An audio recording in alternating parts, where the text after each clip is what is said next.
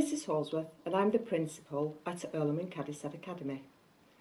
Irlam and Cadishead Academy is part of United Learning, which is one of the largest multi-academy trusts in the United Kingdom.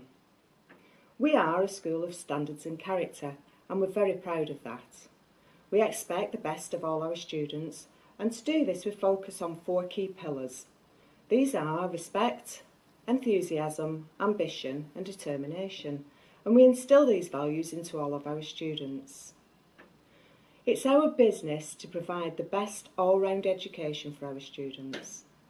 We do this in our day-to-day lessons, where teachers offer support and challenge on all levels.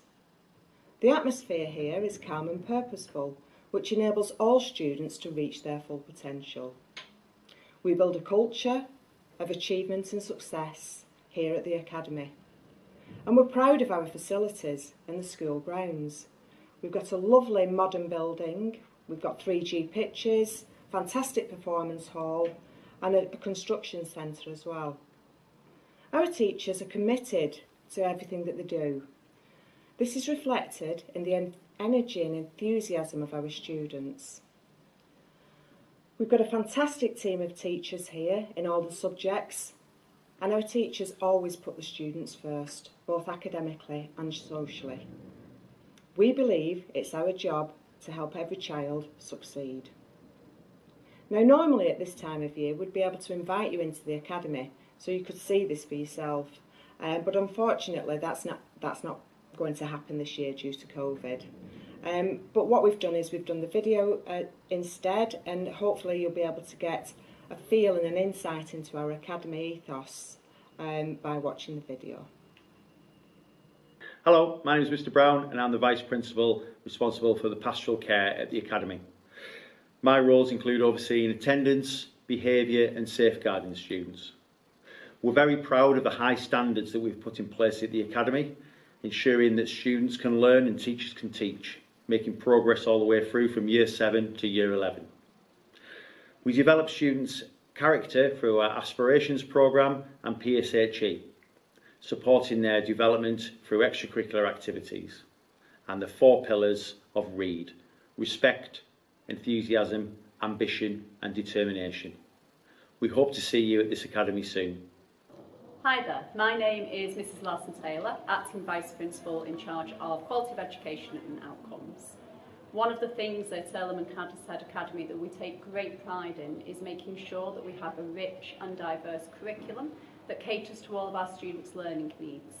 Not just based on the latest government guidelines, but also about what's going to help them with their future successes for their entire life and supporting them in raising their aspirations. A massive part of what we do here as well is monitor and support our students with targeted interventions, because it is ultimately all about the success of our learners and making sure that they are happy for the rest of their lives.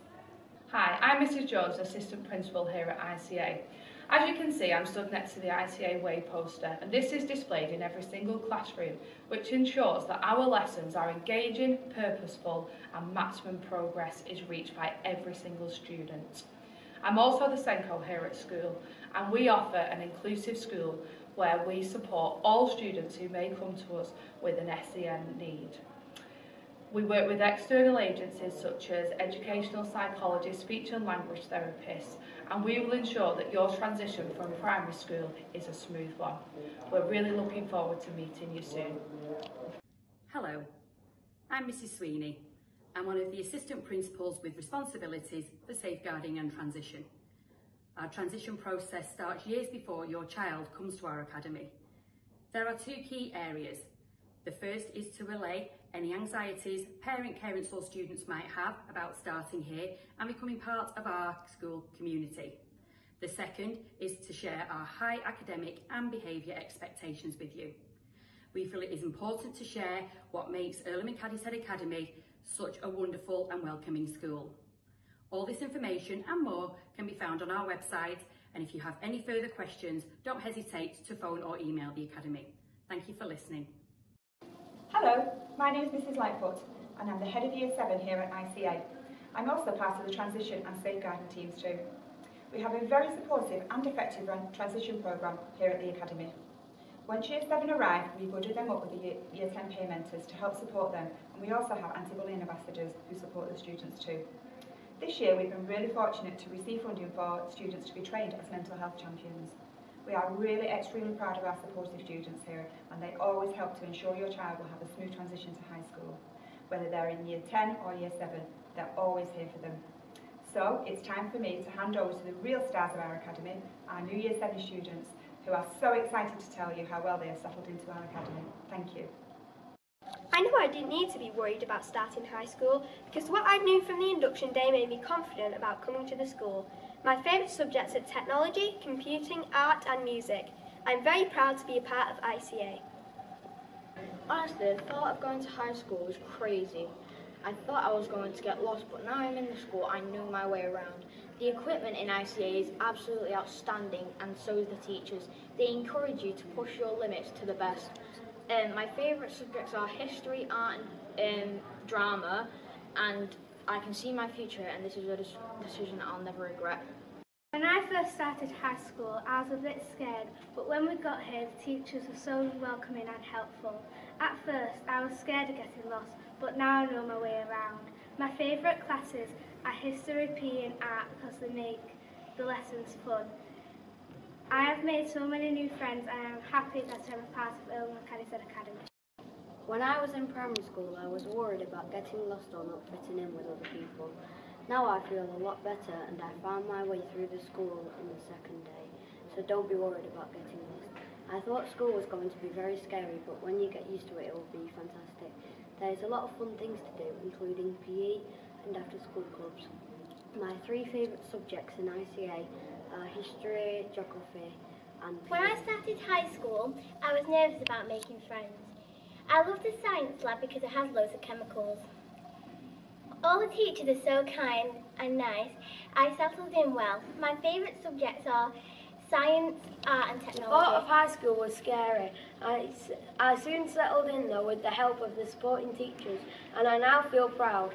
I have met lovely teachers and friends. I enjoyed the new opportunities like drama and the after school clubs. I believe this school is great and my future here will bring a lot. When I'm older, I want to be a theatre actor, and with the help of ICA, I know I can achieve it. Hi, my name is Sienna and I'm a principal student at Irlam and Cadishead Academy. Part of my role is meeting every fortnight to discuss matters affecting students. I'm happy to be a principal student because I'm proud of the school and its high standards. Hi, my name is Declan and I'm the principal student here at Irlam and Cadishead Academy. I make up part of the student leadership team. The student leadership team is where 2 students from each year group are selected to represent their peers. I'm extremely proud of the school and its values, which are respect, enthusiasm, ambition and determination. Hello everyone, I'm Mr. Bridge, the curriculum leader for English. Welcome to the English department. Here at Irlam and Cadishead Academy, we want to inspire our pupils to love literature and love English. It's such an important subject. It helps us make sense of the world around us. It helps us to communicate clearly and precisely. But best of all, it helps you to be creative and imaginative. A reader lives 1,000 lives before he dies. The man who never reads lives only one. We cover a range of books, plays and poems at Irlam and Cadishead, old and new. At Key Stage 3, our curriculum covers traditional and well-known texts such as Dracula and Of Mice and Men. We study a Shakespeare play each year at Key Stage 3, the fantastic Midsummer Night's Dream, the dark and dastardly Richard III in Year 8, and the terrible tale of betrayal in King Lear in Year 9. Some of our texts are challenging. We want to challenge our pupils, but we try to make all our work accessible and enjoyable. Let's take a look at Year 7, who are studying Treasure Island at the moment. On a cold winter's evening in 1883, the doors of my father's inn, the Admiral Benbow, were blown open, its heavy frame no match for the cold southerly wind. Fog had gathered outside, and the silhouette of a blurred shape stood defiantly at the doorway. My father was accustomed to travelling folk, often men who lingered too long at sea and were weary and needed a place to stay. This one was different though. His menacing gait and his lumbering steps made the quiet neighbour folk of the inn take note. On announcing his desire to stay the night, alongside his demands for countless strands of rum or whiskey, the mysterious man of the sea made his presence known. Ensconced in the corner under the flickering lights of the flickering sporadic candles of the sporadic candles that framed the small booth, this unknown buccaneer began to entice his eager listeners with his wild tales of wild storms at sea, adventures upon the dry Tortugas, and the unwavering quest for hidden treasures. Tell us more, Captain! What happened next? Well, there were 15 men on a dead man's chest, which and the devil had done for the rest. The mate was fixed by the boatswain's pike, the boatswain's brains by a dead marlin's pike. Yo, yo, yo, and a bottle of rum! And the cook's throat was marked beyond it had been gripped by fingers 10. And there they lay, all good dead men, like break o' day in a bruising Ken. Yo, ho, ho, and a bottle of rum! Slowly as it rolled, he was stacked times 4, and there they lay in the saggy sky, dripped down in the upstaring eyes, in murk sunset and foul sunrise. Yo, ho, ho, and a bottle of rum! And so it continued. His stay with us became more bawdy and more ferocious. The night fell and his stories continued. He warned me though to keep an eye out for the one-legged captain.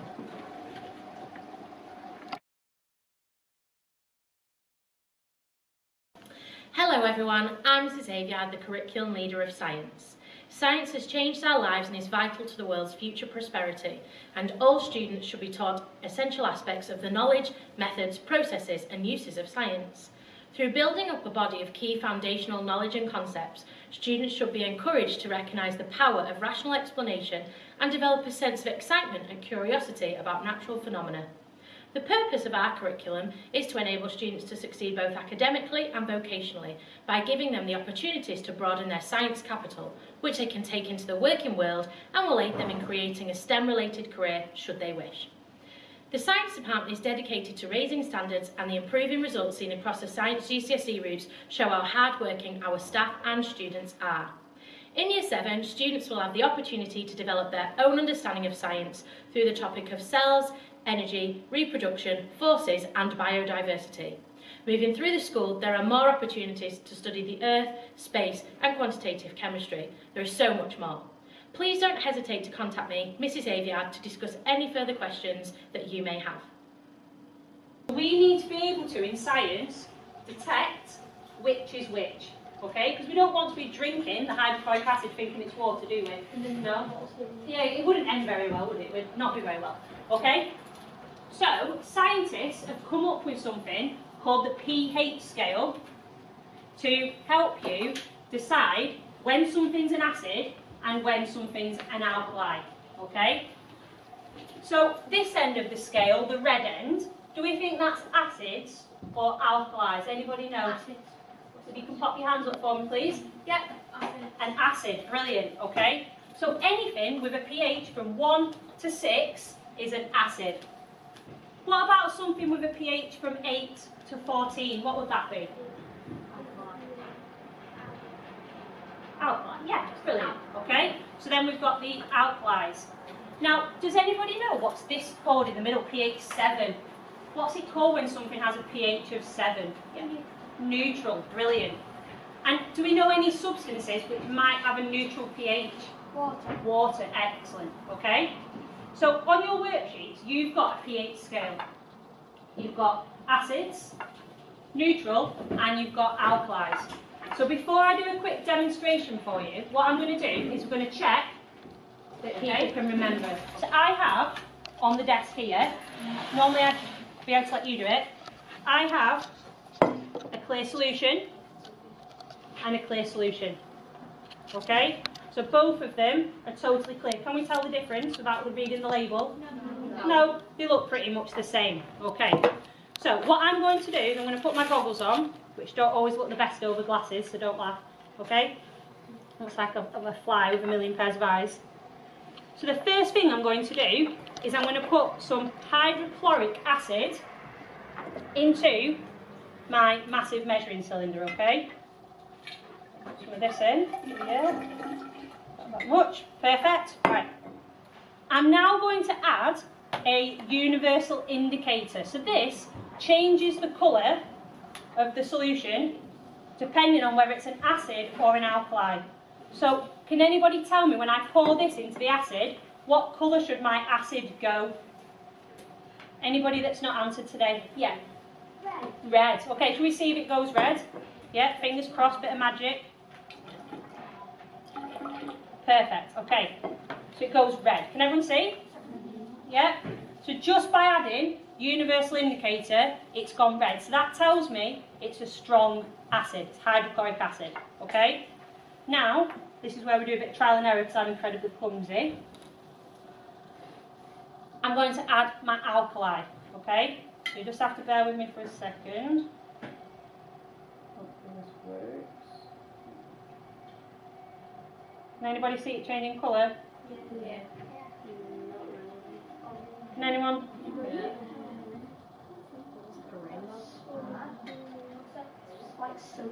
And if I put a bit more acid in the top,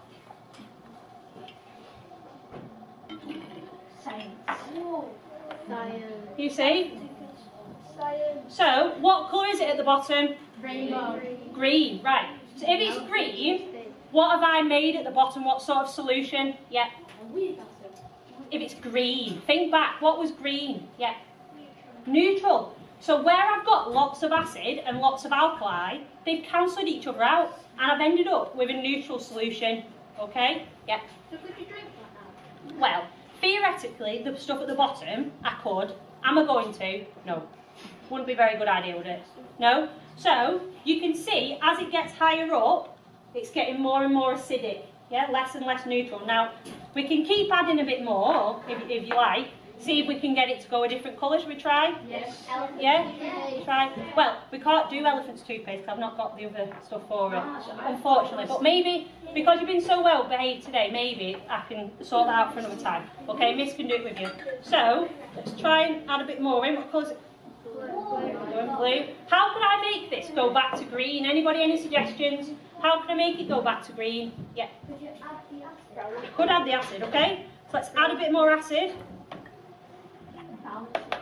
See what happens. You could throw. Well, that's even better now, isn't it? Okay. Yes. So here I've got an acid. Here I've got neutral, and at the bottom it's slightly alkaline. Can everybody see that? Yeah. Now, later in year 7, you will do all about acids and alkalis, and I'm hoping, fingers crossed, that by then we're allowed to do practicals that you can all have a go. Maybe make a mini one of these for yourselves in a test tube, yeah? Hi Year 6, my name is Miss Hibbert and I am the Head of Maths at Irlam and Cadishead Academy. In our maths team we have got 7 maths teachers, all of whom love maths and are really excited by the prospect of you coming here next year. What I wanted to tell you about was what we learn in year 7 and how the sets are kind of arranged. So when you first join the school, you'll be in mixed ability groups up until the first half term, and then after that we'll kind of slowly put you into groups that we think are best suited. So the first term is a real chance for you to have a clean slate, show us what you're made of, and work with lots of different people from different schools. In that first term, what we'll be looking at is number problems. So a lot of things that you will have seen before, such as fractions, decimals, percentages, factors, multiples and primes, and place value. These things you may have seen before, but what's really important is that you spend that first half term really making sure you're super confident with those things and catching up on any gaps that you may have had from primary school. If you know that you're already really confident, you have to make sure you tell the teacher, and they will really push you and extend you onto much harder problems. After the first half term, we start to go into other types of maths. We look at algebra problems, we look at statistics problems, we look at shape problems, and we look at angles problems. So again, a lot of these topics you may have seen before in primary school, but what we endeavour to do in year 7 is fill any gaps that may have been there, make sure that you are super confident so that when you move on to the harder stuff in year 8 and 9, etc., you're really super confident and you've got a good foundation knowledge. So what is the first thing you label, Charlie? And what's the hypotenuse? The side opposite the right angle. Perfect. And then after that, what side do you label, Brigitte, after your hypotenuse? The adjacent. What's the adjacent? It's in between the angle given and the right angle. Perfect. And the last side is O, for the opposite. And O is opposite the angle given. Charlotte, what's the O? Good. It's not opposite the right angle, it's opposite the angle given. So, that's the most important step. Any questions? So the first thing is you label the hypotenuse. What's the hypotenuse, Stanley? The line across The length? the length across the Good. The length opposite the right angle.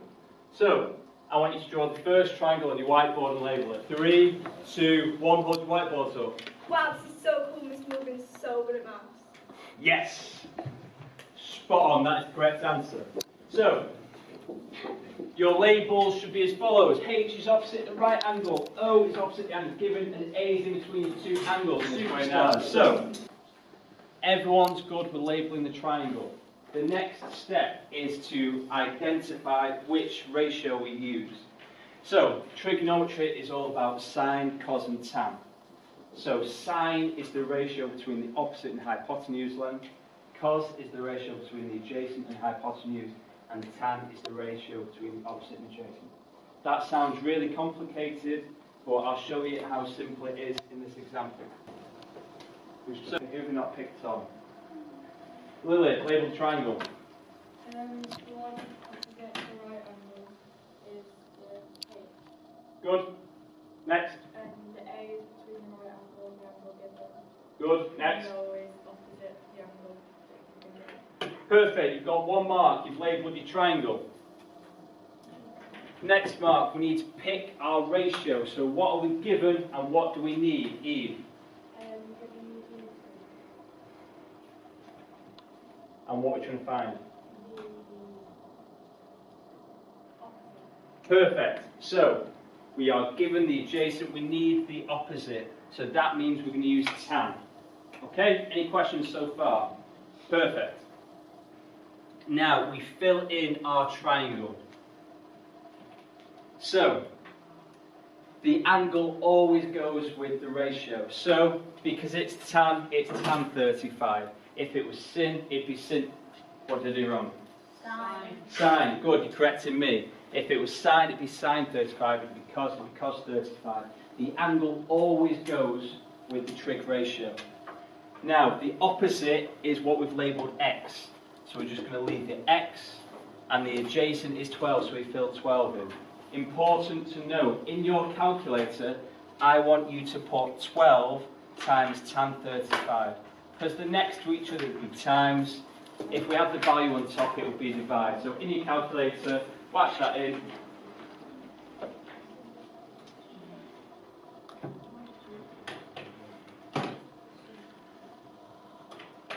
Brianna's get an answer. What did you get me here?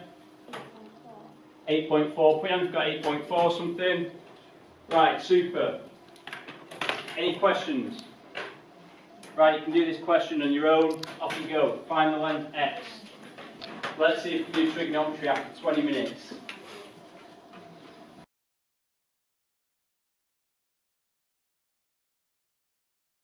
Hello, my name is Craig Thomas. I'm the head of history at Irlam and Cadishead Academy.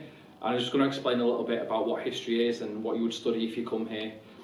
History is the study of the past, which is everything that's happened up to this point I'm speaking to you. It's a study of people, you, us, and how the world's been shaped by us as well. And when you come to Irlam and Cadishead, you'll look at lots of different topics in history, all the way back from the Neolithic times, 35,000 years ago, up to the present day. And you'll study lots of different topics, the Romans, the Vikings, Victorians, World War I and World War II as well. And you'll also learn about different skills. So, for example, how to explain about the past, cause, chronology, consequence, what do those words mean?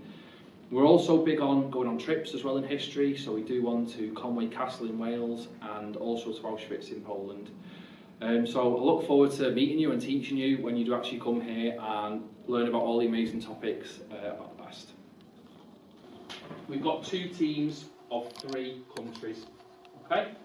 So your first team, or your first alliance, is called the Triple Alliance. So triple because there's 3. And that was Germany, Austria, Hungary and Italy. They were all in a team in World War I. Okay? The other team is the Triple Entente. And Entente's like a French word for friendship. So we've got France in this one, and we've also got Britain and Russia. They were in a team of 3. So literally World War I was these 3 against these 3. And that date is just the year that those teams were made. Okay? Right, go on Ethan. Halfway through the war, didn't Italy switch sides? It did switch sides, yeah, and it went to the other side, yeah, that is right. Go on Tom. I'm just saying, Britain and France were that much of an ally at that time. When we started the war, yeah. A couple of days later, I'm pretty sure that Britain actually joined the war. I don't know. Britain, and, well, when it all kicked off, Britain did actually go over to help France because Germany invaded France, so the alliance was pretty strong at the start of the war. So this is what, just before you write it down, and I will let you write it down, this is a map of what it looks like.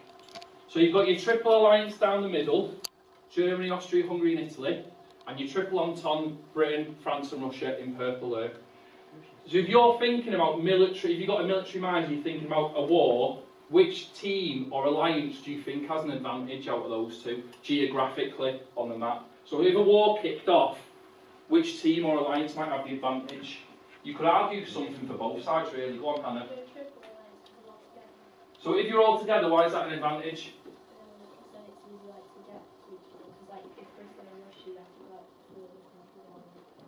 Yeah, so you might be able to share your army and you might be able to put it all together to make a big one. Brilliant. Go on, Tom. Triple Entente? Triple Entente, yeah, go on. Because France is on one side, Russia's on the other side. Yeah. So what are these beginning with S? The surrounded. Okay. Now what would you do with what's going to be a disadvantage for this team as well? What's going to be a potential disadvantage? So if all these countries are attacking these 3 countries, why might these be at a disadvantage? What are they going to have to do? Go on, Ethan. I was about to say naval blockade. Yeah, we'll come to that in a bit. I'm just thinking maybe land battles at the minute. So if these declare war and these declare war, why might these be at a disadvantage? Go on, Katie. Because... Okay. Think about armies, okay, the military. If I'm getting attacked on this side, and I'm getting attacked on this side, and I've got my army here in the middle, what am I going to have to do with my army outfit? So I'm literally going to have to do what with my army? I'm going to have to split it. Now if I send half my army here because Britain and France are attacking me, and I send half my army here because Russia's attacking me, am I going to be as strong as if they were all together? No, I'm going to be weaker. So in a way, it's good that together because you can share stuff, but they're going to have to split their army. That's why Germany eventually thinks of a plan to try and knock these 2 out before they get onto this one, which is the mega country Russia. Okay? So what one's your book now? So next to alliances. This lesson, we're going to look at what naturally might have caused our climate to change. So last lesson we went back millions of years, possibly even billions of years, right to the start of our Earth. And we looked at how climate has changed, how we've gone through these periods where the climate has been very cold, and we've gone through these periods where the climate has been warmer. And then we looked at how we know that over thousands of years our climate has changed. This lesson, we're going to look at what might have caused it to naturally change. If we get up to it, but if not, it'll be next lesson, then we'll look at the human processes that have caused it to change.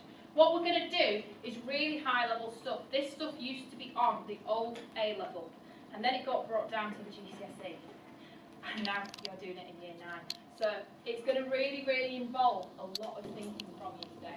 From the start of this time on Earth, doesn't it? We know that if we go back thousands of years, millions of years, our climate on Earth has always gone through warmer periods, and it's always gone through colder periods.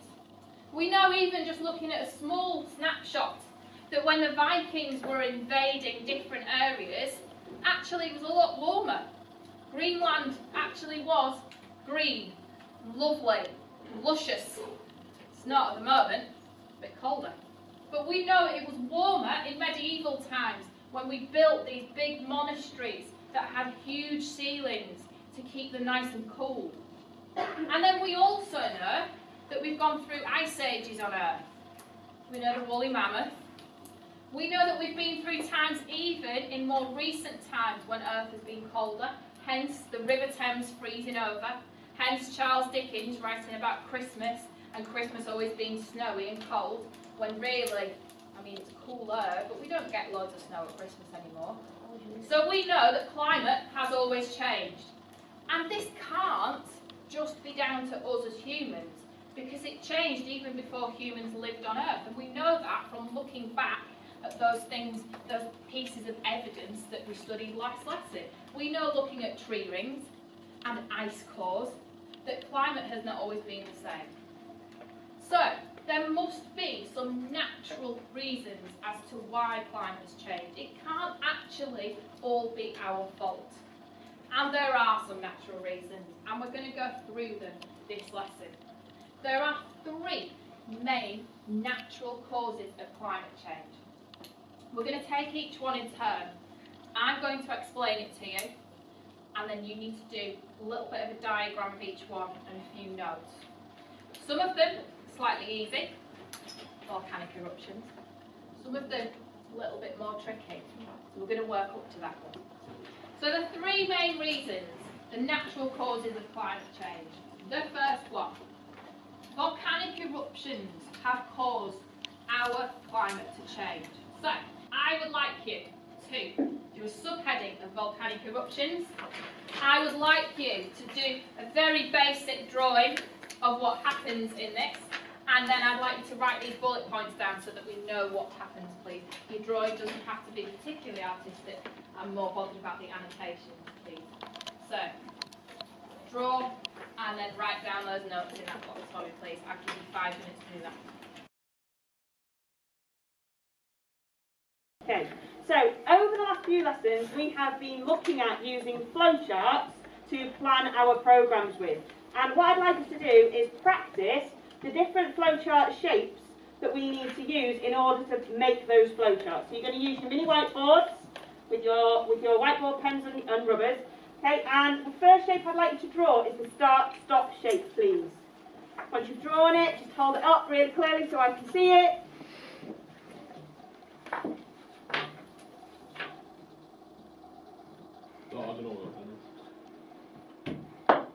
Someone help them out with the pen, please.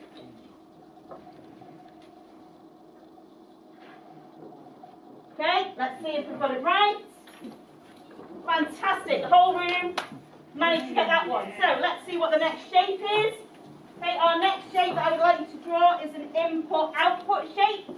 Can you show me what shape we would use for an input-output? As soon as you've got it, hold it up really high. Fantastic. Fabulous. Superb. Okay, so let's have a look if we get it right. Yes. Whole room smashed it. Well done. Okay, let's have a look at the next one. I would like to see what shape we use when we are recording a process on a flowchart, please. Draw it on your sheet. Hold it up really high. See a process.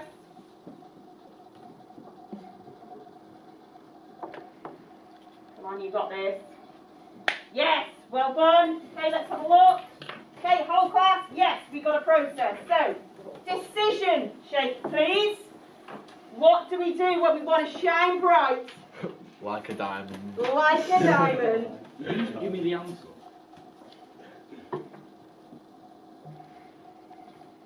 Okay, yes, we are shining. Lovely, lovely. So when we're making a decision, we're always shining. Okay, because we use the diamond. Okay, finally, the subroutine. A little program that we can call upon during our main program. What do we use for our subroutine? Fantastic. Okay, well done guys, let's have a look. Okay, yes, we've all got the subroutine shapes. So we've got those key shapes that we use as we are creating flowcharts. So what I'd like you to do is to take those flowchart symbols and apply them to the exam question that you're working on in your books, please. Okay, so you will notice that the exam question that you've got for you uses a flowchart. It gives you a flowchart already. It asks you to interpret it, and then it asks you to make a flowchart of your own. Okay, I'd like you to be working on that flowchart question using these shapes that we've been practicing, please. Let's make a start.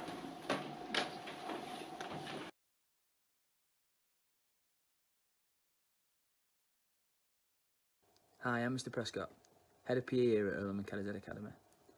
Here at ICA and within the PE department, we pride ourselves on delivering a broad and challenging curriculum, underpinned by the United Learning PE and Health curriculum. Our aim is to ensure that all students leave the academy appreciating the value of physical activity and lifelong participation in sport. Now, as a child, PE and school sport provided me with so many happy memories, and our job as a department is to ensure that this happens for the children of our wonderful community. Brilliant. Anyone know why we do that hips to lips? Noah? Brilliant. We're nice and aerodynamic, alright? And we're in a nice straight line so we can generate some force going forward. Yeah? I want us to, on the first one, I'm not going to let us drive our arms. Because remember, I want you to experience what it's like to have no technique so you appreciate the technique a little bit more. Okay? So we're going to go back to the first one. We're going to have straight arms, straight legs. Alright? Will we look daft? Yes. But I want you to appreciate the technique. Lads on the end, on your feet please. Are we in the back? Are we in number two? Yeah, we're on number two. Number two. Alright, this time we're going to the second line. Remember, we're appreciating the technique, so I'm going to take that away from you. Straight arms, straight legs. So the second blue line, and then we're just going to jog back, then it's number one's go. Are we ready? Number twos, take your mark. Set. Go. I was right. I was right, you do look a bit daft. Are we ready? Number ones, off you go. Straight arms, straight legs, I like it. I like it, bit faster, bit faster, bit faster, bit faster. Faster, come on. Good. Alright boys. So, can we get to full pace showing me the technique you just have? I want to try. Alright, I don't think we can. Because we can't generate the force with our muscles to do so. So, task is now. We're going to put all of the technique together. So we're going to look at the difference between what that looked like and felt like to what the proper technique looks like and feels like. Knee drive, parallel to the floor. Nice high knees, alright? Arms, hips to lips. What do we do with our heads? Keep it straight. Nice fixed head, focus on your finish point. Are you ready, number twos? This time we're going to go, alright? Second blue line again. Showing me the full technique. Take your mark. Everything. You're going to throw the whole technique in now. Yeah? Take your marks. Set. Go. Full technique. Full technique. Good. Brilliant. Brilliant. And jog back in. Number one, step forward, please. Full technique. You're putting everything together. Alright? Everything together. Take your marks. Set. Go. Full technique.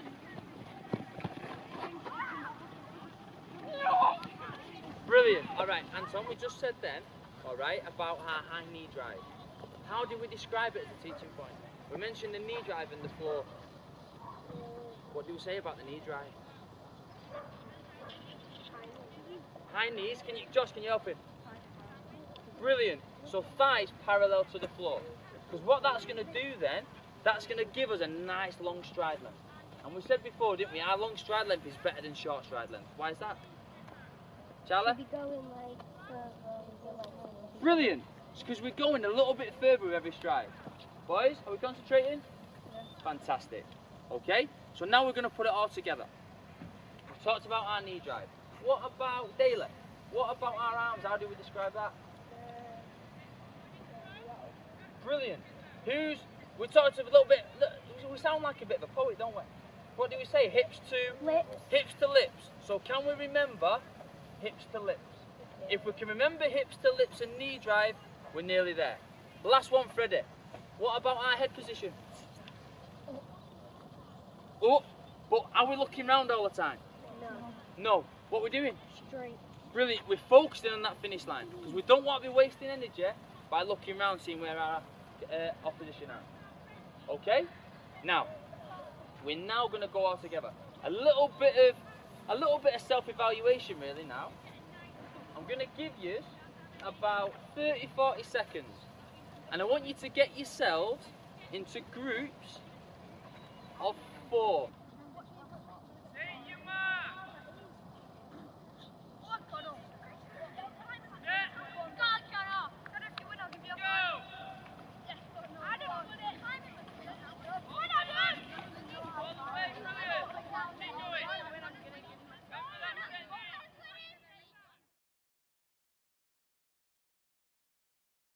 Hi, I'm Miss Colgan. Here at ICA, I'm the acting head of MFL. At this school, we have an exciting and challenging MFL curriculum, which provides our learners with more of an understanding of the French culture. What's more, we run an extracurricular Spanish club and a Paris trip every year, and we're hoping to resume this soon.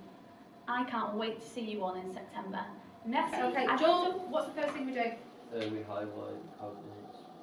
Super. So we're highlighting the coordinates, highlighting words that you know. You've got 30 seconds left to do so, please. Once you've done that, we're going to look for the different words and the different uses of reflexive verbs. So if you're stuck on them, have a read from this grammar box, because you've just mentioned what they were. So what you do to yourself. So are you doing your hair? You literally do the hair yourself. You have a shower yourself. I know it sounds really weird, but they don't exist in English. But only a few words in French take this form of reflexive. Then, super. Okay. After this, you've got to look at the holiday list. So what things do people take on holiday with them? Now, has anyone managed to spot anything that you might take on holiday with you? Anyone managed? Luke, have you managed to find one? Joel, go on, Joel. Is sun cream. Sun cream, super. Mais sun cream en français? Is that lunettes de soleil? Presque, it's so close. It's not lunettes de soleil, these de are la lunettes. crème solaire. Merci, monsieur. Ouais, c'est vrai. Yeah, de la crème solaire. Sun cream. Un autre, oui. Phone and earphones. Super. How did you know they were earphones? That word. How? Listen is acute. Super. That is fantastic. You know what, mate? I'm actually going to be positive for that. That was really, really good. Joel, you're going to get one as well. Thanks. Dinner. Pas de problème. So we've got earphones, we've got a smartphone. You mentioned something. Emily, do you know this one? Do you know what lunettes de soleil is? Sunglasses. Super. How did you deduce that? Because lunettes, I don't know. Go on, you know it. Lunettes mean what? Glasses. Glasses, and soleil is sun. Super. So you put the two and two together. Sunglasses. Sunglasses. Oui. C'est super. Okay. Merci, mademoiselle. So, what we're going to do now, you don't have to copy the table out, you don't have to copy the table out, but what I want you to do is I want you to make a list, in French and in English, of all these items that you might take on holiday with you. And there are some more in the bottom one. There are some more in the bottom one, but they're a bit different. Has anyone read through the bottom one yet? No? Ellie, have you read through the bottom one? Super, so you've highlighted the word, smashing. Have you noticed, are they going to the same location? No, they're not. How did you know that? Because on the bottom one it says they're going skiing. Super, so these are going skiing, you know it's going to be somewhere cold. Therefore, the items that they take are going to be slightly different. So first things first, I want you to make a note of the list, lists all the different things they take on holiday with them, and do the exact same for these. Vous avez 30 seconds, you've got 30 seconds.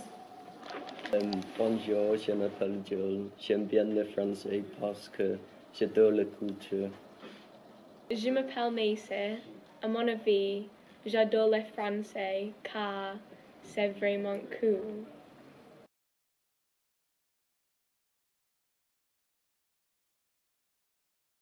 Hi Year 5 and 6, my name is Mrs Colquitt and I'm the Head of Expressive Arts at Irlam and Cadishead Academy.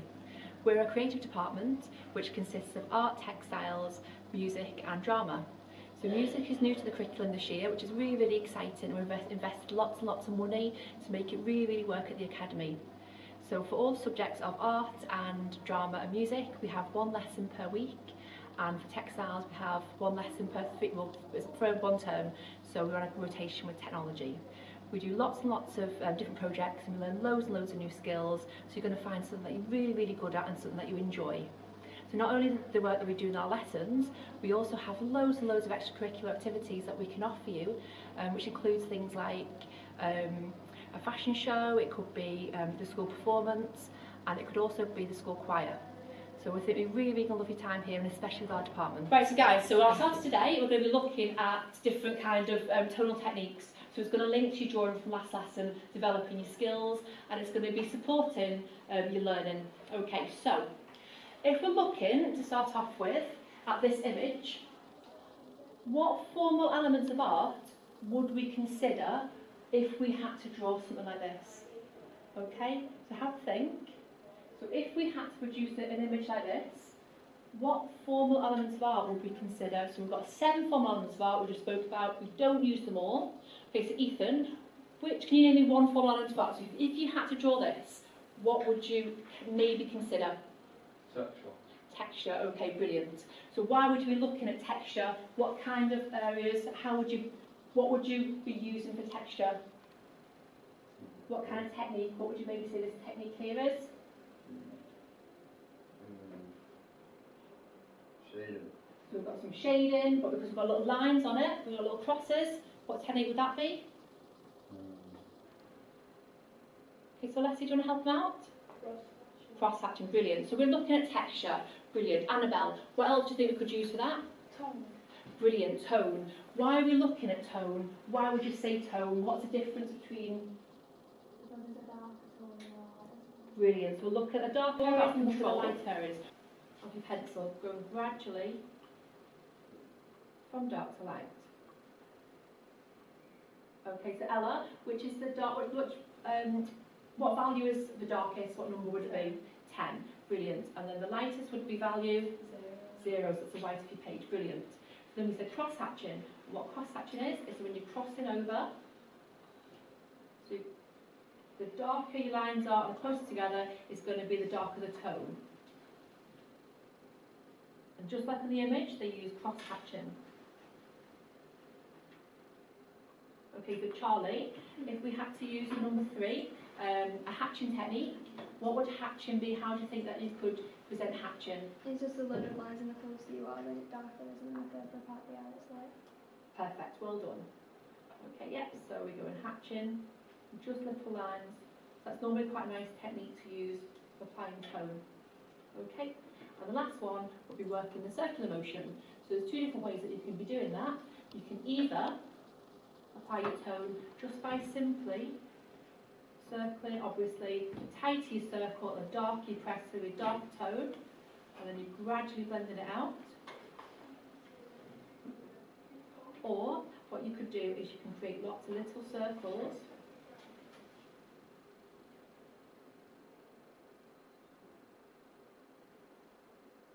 And you can get some really, really lovely techniques and outcomes of this. And what it is today is the purpose of it is we're just developing your technique, we're developing your style, and we're going to be using this when we're making improvements to our cupcake drawing. Remember, it's tonal shading bar. It's all about control of your pencil, so you gradually go from dark to light. Okay, so really try and do it in one motion. If you need to go back over some of the areas, please do, guys. Remember, you've got to use your skills learned to start with today, thinking about the different use of tone.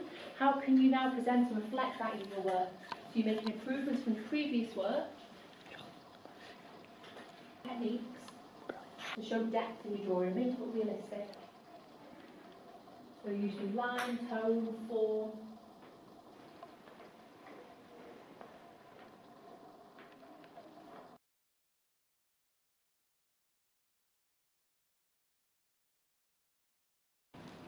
Okay, so today, Year 7, we're looking at doing fairground theme, but miming.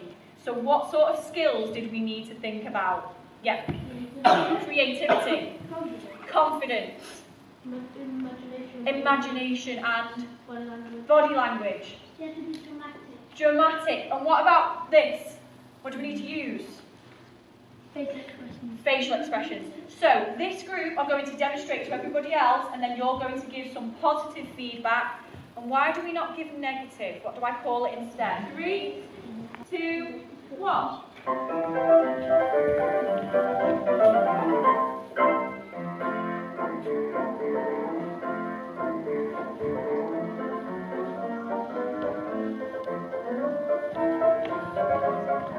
Okay, give them a clap. What was good about that performance? Liam?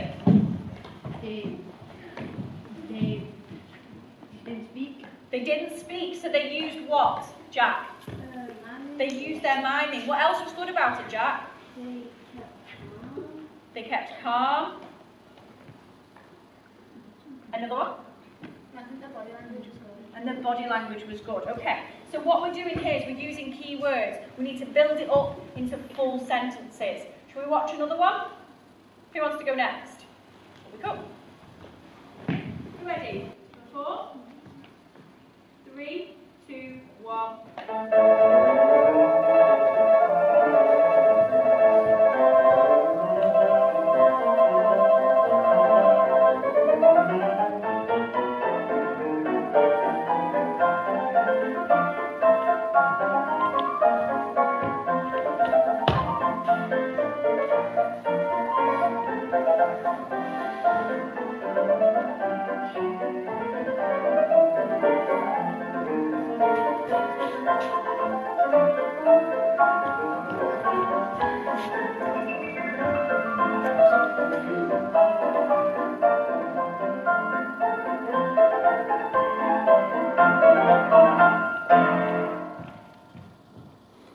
Was that the end? That worked so well with the music. Well done.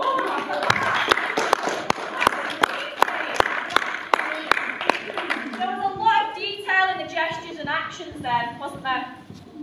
Yeah? Okay. First off, yeah, you're going to copy me again. So, yeah, I'll say it the first time, we'll do it slowly, and then I'll stop saying it and we'll slowly get faster. Okay? So, chest, chest, leg, leg, click, click, leg, leg, click, leg, leg, chest, chest, leg, leg, click, click, chest, leg, leg, click, click. Okay, I'm not going to say it this time, you're just going to keep going and we'll see how fast we get it. Remember, it's my speed, not yours, okay? So.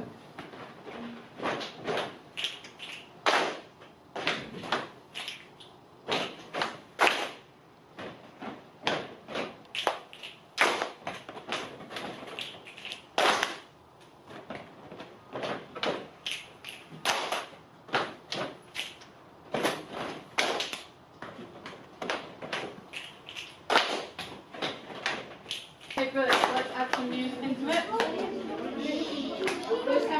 Year 7, that's going to make start talking.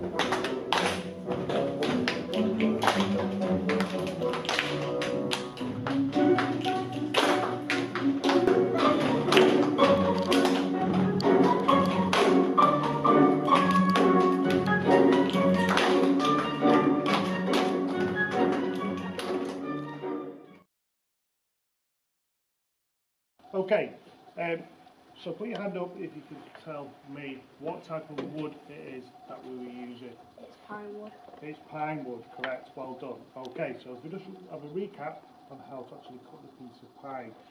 So, what's the first thing, if we're going to cut the pieces for the side of my jigsaw, these pieces, what's the first thing I need to do? Measure 11 centimetres on the wood. Correct, okay. So, to do that accurately, I need to be using a pencil and a ruler. Okay, so get your piece of pine, get your pencil and ruler, and measure 11 centimetres. Okay, so I'm going to put a little dot there. So put the little dot on the piece of wood. Okay, now the tool that I'm going to use to ensure it's at 90 degrees is called a what? Tri-square. A tri-square, well done. Okay, so take the tri-square, put it onto the top of the piece of pine, and then we're going to use the pencil and draw across. This is ensuring that it's accurate. Okay, so we said our second lesson our third one, lesson objective is to make sure that we're working accurately. So by using the tri-square, that's going to ensure that that's accurate, isn't it? Okay, right, so we've marked out on there. Then we're going to use this piece of equipment, okay, called the bench hook. Now what I recommend that you do, I'll work in the middle of the bench here because it's a bit easier. I said if you put the bench hook inside the vise so it's not moving about, you'll find it a little bit easier. Okay, so put a piece of pine onto your bench hook, and then you're going to use this saw. Can you remember what the name of this saw is called? Begin with a T. Maybe someone else will answer what. Go on then, how was that? Close. Okay, there's a type of saw. This one's called a tenon saw. Okay, T-E-N-O-N. I'll test you out that at the end of the lesson. Okay, so the tenon saw. So remember, start off nice and slowly. Okay, so put your finger just by the side of the line. Okay, nice and slowly. Okay, once you've done that, then obviously you can move your finger away and you can speed up a little bit. Remember to use quite a lot of the saw blade, about that much of it, and let the saw do the work. Okay, if while you're cutting the saw does get jammed inside the wood, just pull it back and it will release and you can carry on cutting. Okay, so nice controlled saw stroke. Okay, I said use about that much of the saw blade. So I'm cutting through. Okay, until you cut a piece of pine completely off. And then, what's the name of this? Sandpaper. Sandpaper. Okay, so I'm going to use this to remove the what are these on the end of the wood called? Splinters. Splinters, well done. Okay, so if you use that, I can remove some of those splinters from the wood. Okay, once you've got all those off, then these will be glued around the outside of the MDF, which is going to form our frame for our jigsaw puzzle. Okay? Yeah, you're doing really well, you always nice and neat.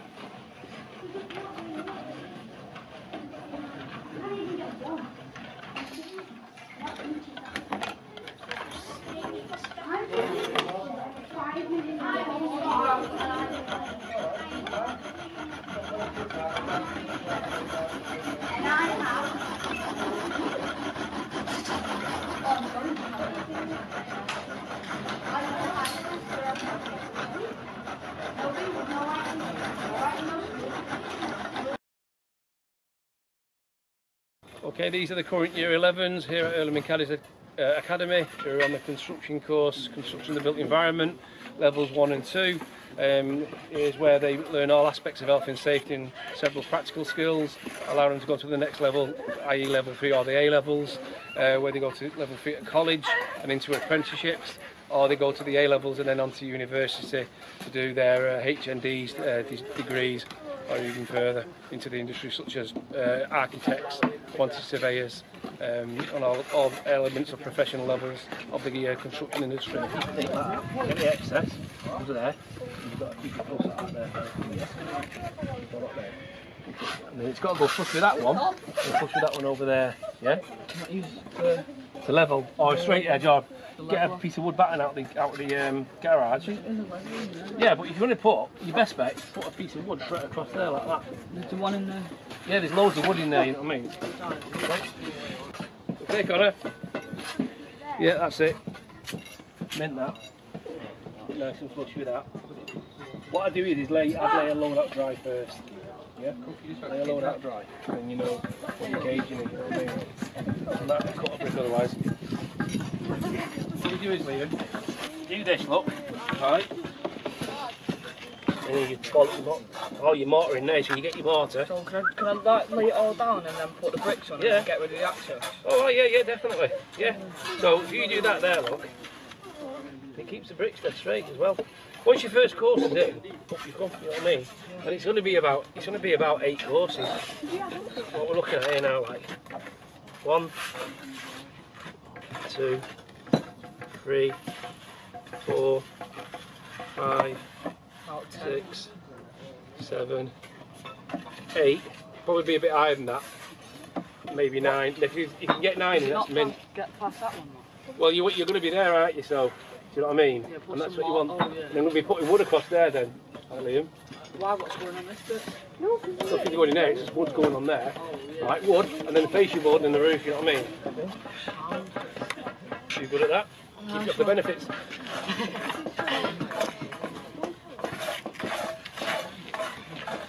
Everyone alright? Where's my cat? Yeah, boy.